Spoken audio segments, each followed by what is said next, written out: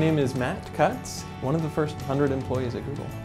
So I work in search quality. I'm the head of the web spam team. So search quality is basically in charge of when you come to Google and you type in University of Kentucky, you want to get good search results. And web spam is when people try to cheat and they show up higher than they deserve to show up by using white text on a white background or doing bait and switch sort of tricks. So my team is a bunch of engineers, and they try to write computer programs or algorithms that make sure that the cheaters aren't allowed to rank up at the top. Instead, they're pushed down and the good sites rank up at the top. It's a lot of fun. It's different every day. You never know exactly when you come in the morning what the next crisis will be or what the next attack will be. So not only do you get a chance to feel like you're making a difference, but you get a lot of variety and a lot of really interesting stuff that you work on. I graduated in 1995, and I got 2 degrees. I got a computer science degree and a mathematics degree. I found not only was I able to get a Singletary Scholarship before I landed, but an Arts and Sciences Scholarship, a Dean Scholarship, and so there really are a lot of opportunities there.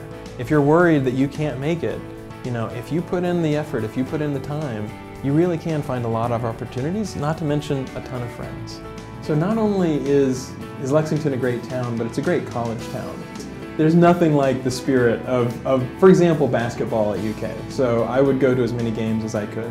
And just to be in Rupp Arena with thousands of people all rooting for the team and to have a fantastic, really talented team, it's really incredible. It's a lot of fun. If you weren't a basketball fan before you came to Kentucky, you probably will be by the time you leave. But I had finished everything except for my PhD, and it was 1999, and I was reading about this great search engine, Google, and I tried it out, and you could tell it was really, really good. So I dropped them an email and I said, "How much do you guys pay?" And they said, "Well, we don't really disclose that unless we're in active negotiations with a candidate." And I said, "Okay, well, all right." And I went back to my PhD, and then 2 or 3 days later they wrote back and they said, "Would you like to be in active negotiations, as a candidate?" I said, "Yeah, let's try that." So did a couple phone interviews and then flew out, did an interview in 1999, and then joined in January of 2000 at Google.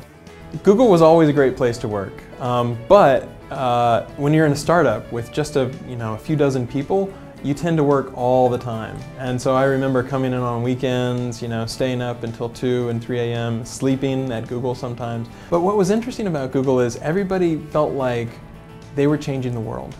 So you feel the responsibility when you're a search engine. Hundreds of millions of people every day come to Google and they need an answer to their question.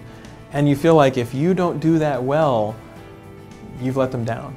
And so all the people at Google are aware of that responsibility, and they work really hard to try to help people find what they're looking for.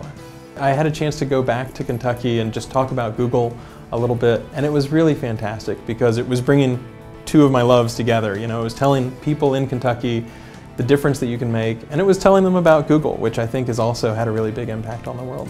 I'd probably give a couple pieces of advice. One is study hard, work hard, right? Because if you're willing to put in the time, you can totally get what you want out. And the other thing is just that you can get a world-class education at the University of Kentucky. I learned that because what you put in terms of time, research, working with professors is what you get back out.